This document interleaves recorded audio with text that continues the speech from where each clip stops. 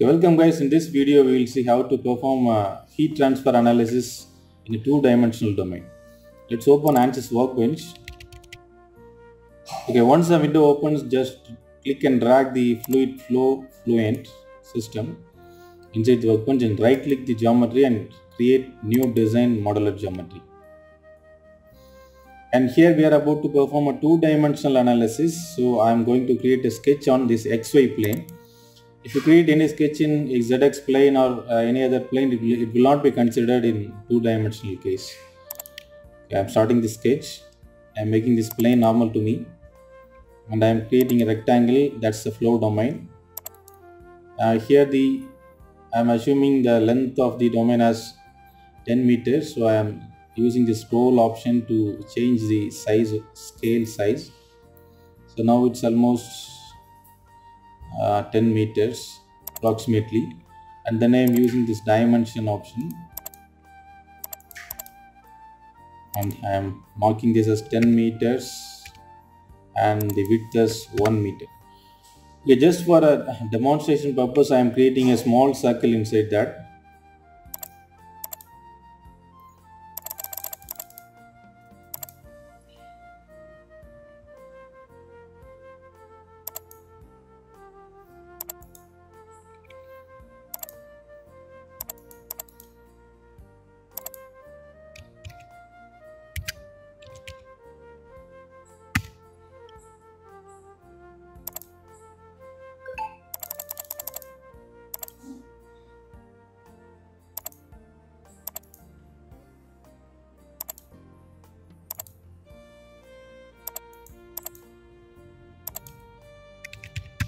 I'm marking the same dimension for both the circles, and now I'm trying to position that circles.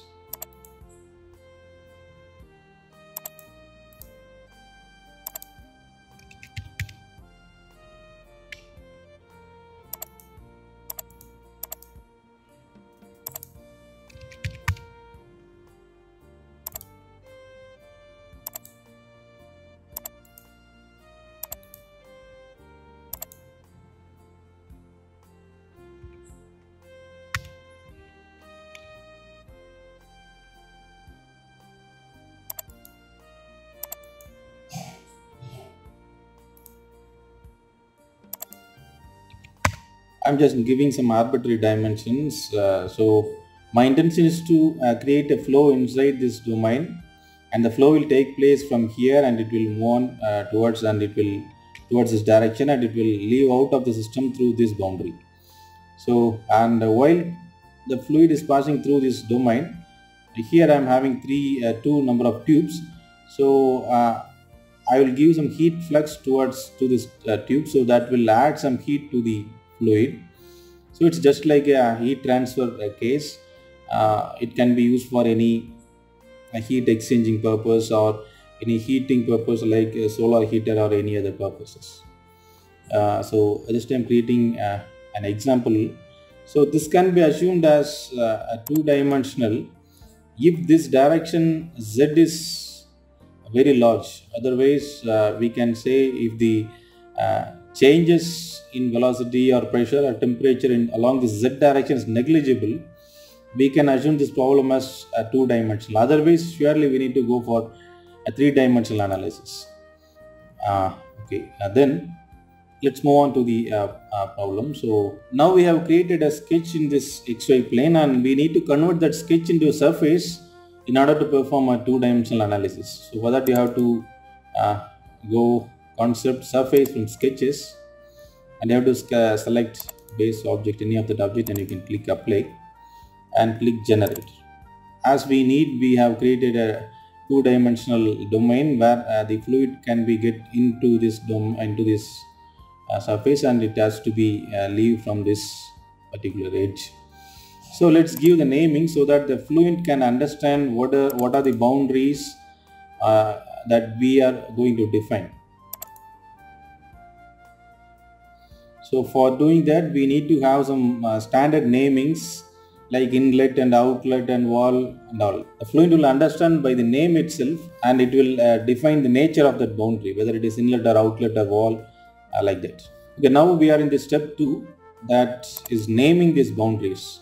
So here we have to select the edge selection icon, and we have to give this as the inlet. So for that we need to give a name selection. I have to right click and I have to give create name selection, and that can be named as inlet. By default, if we give the name inlet, it will be considered as and velocity inlet, where we need to give the velocity. If you want to give any other things like mass flow inlet, we need to specify that as mass flow inlet.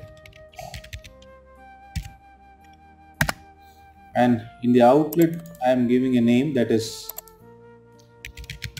outlet. So that will be, by default, it will be set as pressure outlet, where we need to define the outlet pressure.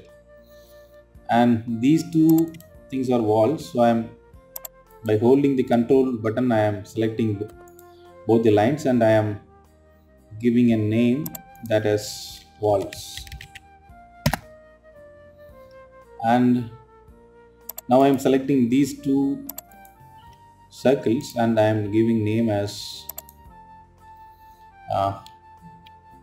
heat source.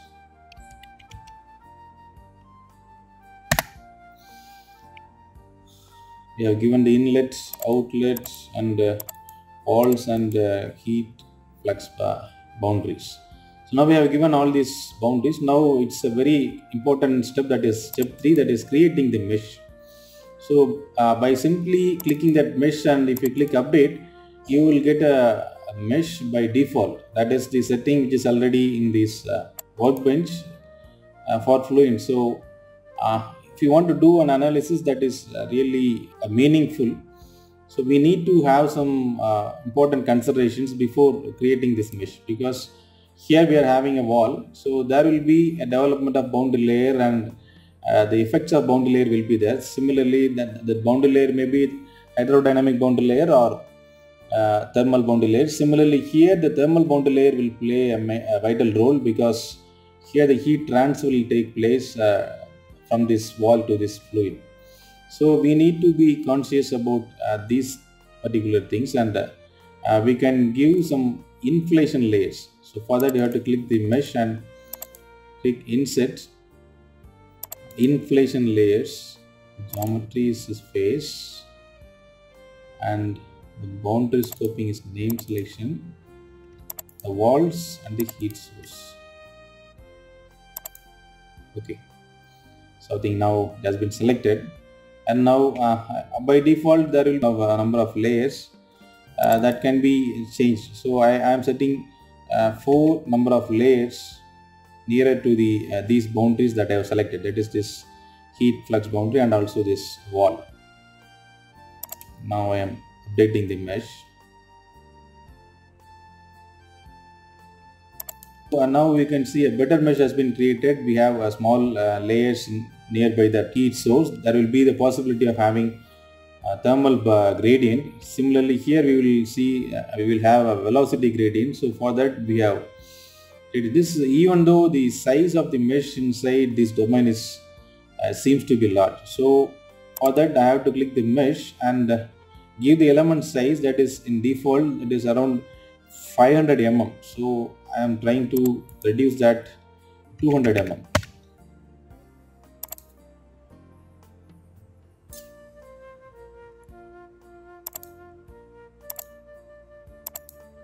So even then the mesh is not looking very fine. So I am changing that to 50 mm. So actually, in order to perform this mesh, in order to decide the size of the mesh, we need to do an analysis called mesh sensitivity analysis. I will explain that in a different video. So now the mesh is almost fine. So here we have this inflation layers. This inflation layers will capture the temperature. Also here it will observe the capture the gradient of velocity. So that means a hydrodynamic boundary layer. So this is the inlet boundary and this is the outlet. Okay, now we can move on to the analysis section. Go to the setup, and by default, if you have a system which is having multiple processors, you can use a processor. Here I am having 4 processors in my laptop, so I'm using all those 4 processors to perform that analysis, so that we will get the process very speedily. That means the iteration time will be very less if you use most of your processors. You can see in your task manager, you can go to the task manager and you can check how much your CPU is getting loaded. So you can see 4 number of processes are parallelly running, so that it is utilizing at most 95% of the system. So if I run only one system in parallel processing, so that will be that will not be more economic to run that. Okay, now the mesh has been loaded into the analysis system, Ansys FLUENT system. So now what are the things that we need to do before entering into the system is we can check the mesh. We can see that the minimum volume is this much and maximum volume is this much, maximum volume is this much, and XY coordinates, the X coordinate starts from 0 and ends at 1 into 10 to the power of 1, that means 10 meters, and the Y coordinate starts from 0 and it goes up to 1 meter, that is this height is 1 meter and this is 10 meters. So we need to be careful, because sometimes when we are transferring the geometries from any other softwares, the dimensions may be changed, so we need to have a check over this. And also if you go to the units, you can change the units of whatever quantity we need. For example, if you prefer by default the unit of temperature will be it will be in Kelvin. If you want to do that everything in Celsius, you can change that. You can also change that whenever we need. You can give a value in Kelvin and then you can modify that into Celsius and whatever we can do meanwhile while doing the process. And then we have to decide whether it is pressure based analysis or density based. If it is a compressible flow, we need to go for density based solver. So here we are just having a simple heat transfer analysis that doesn't need to be a compressible flow. So we have to calculate the Mach number for calculating for deciding whether a flow is compressible or incompressible.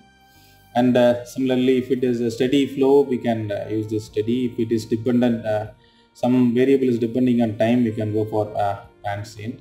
So by default it will be a planar, and then we will move on to the models. So multiphase and all we don't need now, but we need the energy equation to be switched on so that we can give the temperature boundaries. And viscosity, it's actually a critical thing we need to calculate, because if the flow tend to be laminar, we can have this laminar solver itself. If the flow how to say, we need to calculate the Reynolds number first. So if the Reynolds number is very high, we need to go for other equations, other turbulence equations. If it is Reynolds number is very less, we can move with the laminar case.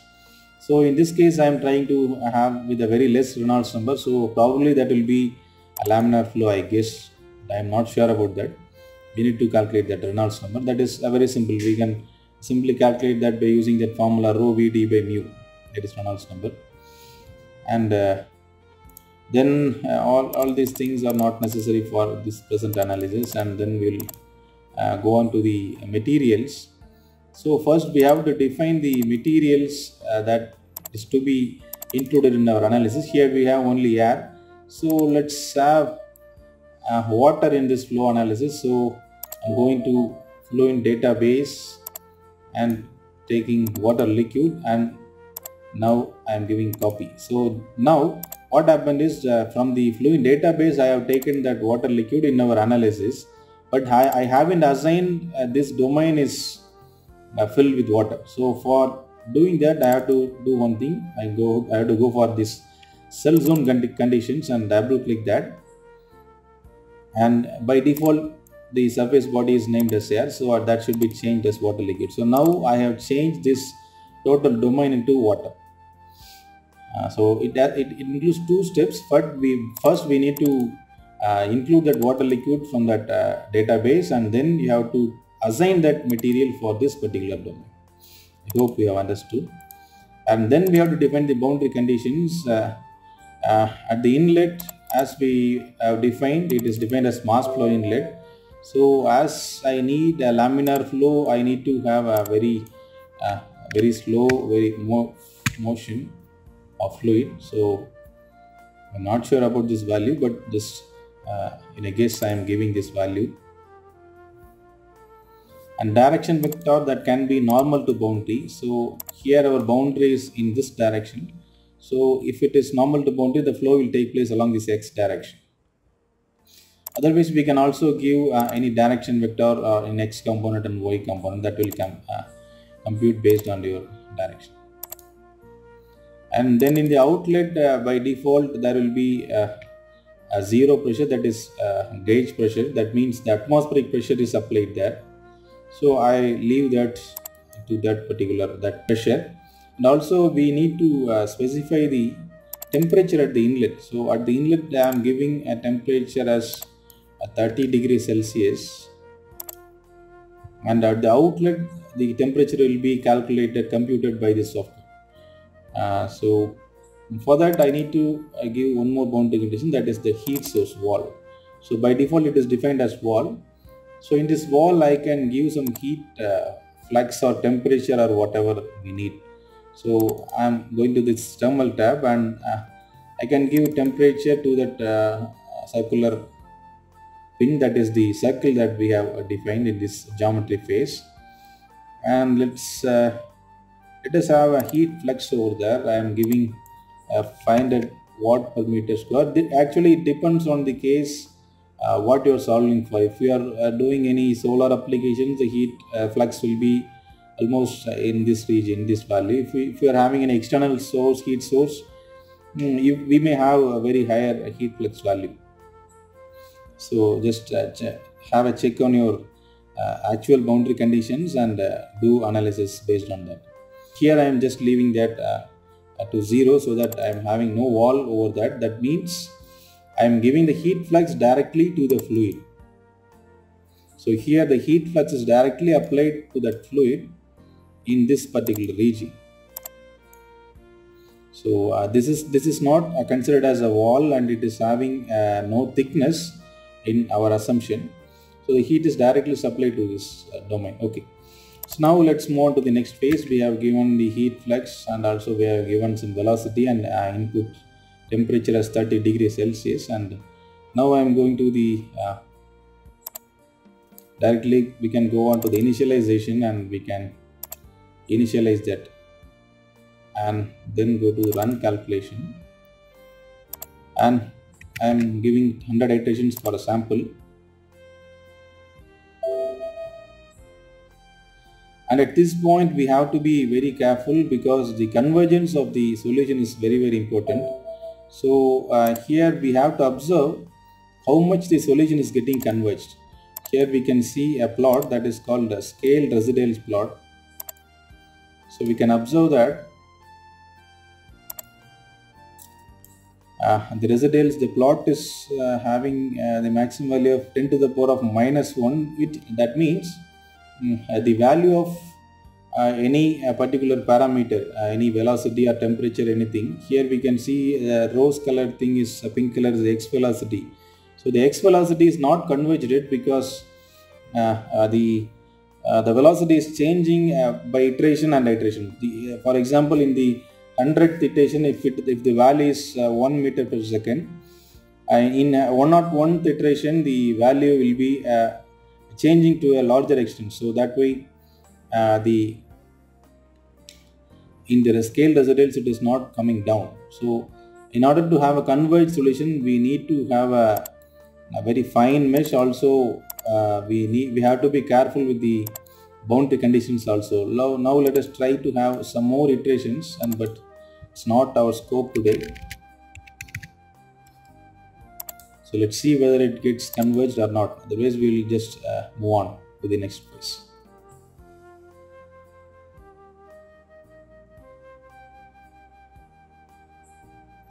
So now we can observe this continuity equation is getting converged, whereas the other two equations is not getting converged to an appreciable level, but however it is getting converged. Okay, yes, it is converging. So let me try for some more iterations. Yes, now the solution is converged. It is saying that the solution is converged at 5/20th iteration. So it's not the case that they have to relay whatever the FLUENT says, because it is saying the solution is converged, but based on the data what we have given to it in the solution monitors, I think. So we have the residuals, and we have to fix the criteria for that convergence. So in all these equations we have 10 to the power of minus 3, whereas only the energy equation we have given 10 to the power of minus 6. So this equation is considered as converged because it reached the value of 10 to the power of minus 3. So if I change the value to some additional extent, so let's see, this x velocity is just converged up to the level of 10 to the power of minus 3. So let me try with some more. Now the x velocity I am expecting 10 to the power of minus 4 level of convergence. So now I am doing that again. So now the solution will continue instead of telling that it is converged. Yes, you can see the solution is continuing to be running, and it is converged to the level of 10 to the power of minus 4 at the iteration of 539. So now we can see the solution is converged up to the level of 10 to the power of minus 4. So this is how we need to fix the expected convergence limit based on the requirement of our system and based on the requirement of our analysis. And then we can move on to the solution phase. Generally we need to plot the contours. So let me go to the contours. Before that we have to check the temperature values, because at the inlet we have given a value of 30 degrees Celsius. So surely we need to see the temperature at the outlet. So for that, to go to the reports and give the surface integrals and phase it average. I am going to plot the average temperature at the outlet. Okay, the average temperature at the outlet is around 54 degrees. So we have given 30 degrees at the inlet. So 24 degrees has been increased because of the heat flux that we have given in this given through that boundary, heat boundary. So let us plot that temperature so that we can get a clear picture about that. So I am giving temperature and fill and all model values can be checked out and display.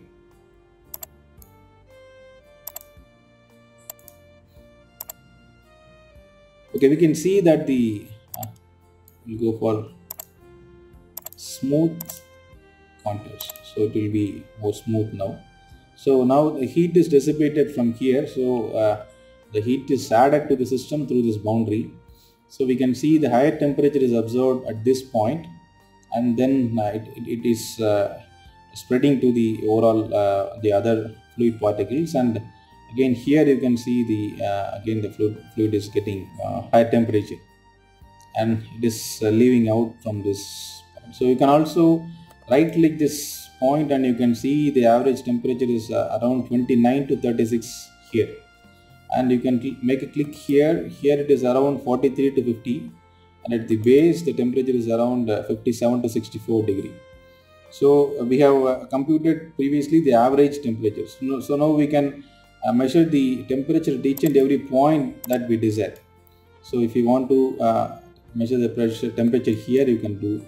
If it is here, you can also do that. Okay, then let's move on to other parameters. That is the other important parameter that we need to measure is we need to visualize is the velocity plot. So the velocity plot clearly shows that this is a very common thing, because where the area is getting reduced, the velocity will get increased. That is based on our Bernoulli's principle, that is evident here.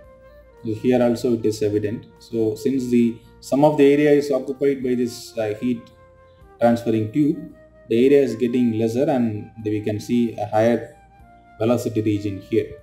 And then we can also see the fluid flow pattern, how the fluid is moving by using the vectors. So vector, as we know, that is a magnitude as well as a direction. So if you want to see a vector of velocity, you can plot like that, and you can scale that so that we can have a bigger arrows. And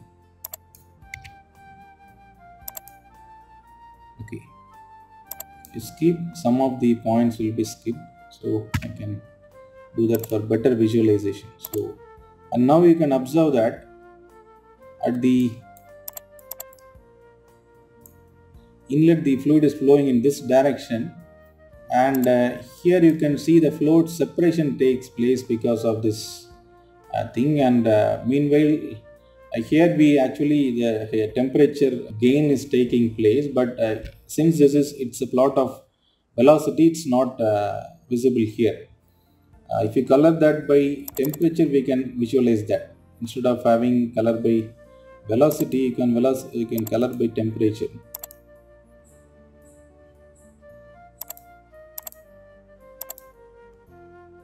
Okay, so now the scale is somewhat different. So the scale can be 5 and skip.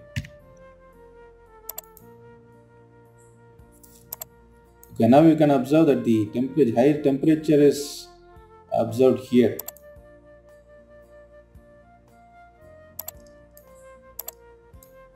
Here we can see the maximum reddish color. So it shows how the fluid particle is moving in this domain. Then the most important thing what we need next is converting this contour plot or whatever to a shareable image. So that is very essential. So for that we can use there is an option. First you have to fit this to the screen. So for that I am doing this. So now it is fitted to the screen. I am going to the contour. It is the velocity contour for sample. Okay, now if you want to plot this contour, we have to click this camera icon, save picture, and if you use simply the window resolution, the resolution will be poor. So just click that and you can change that resolution to a maximum extent so that we can have a very good resolution image. And white background is preferred so that it will be more pleasing. And I am saving that in my desktop.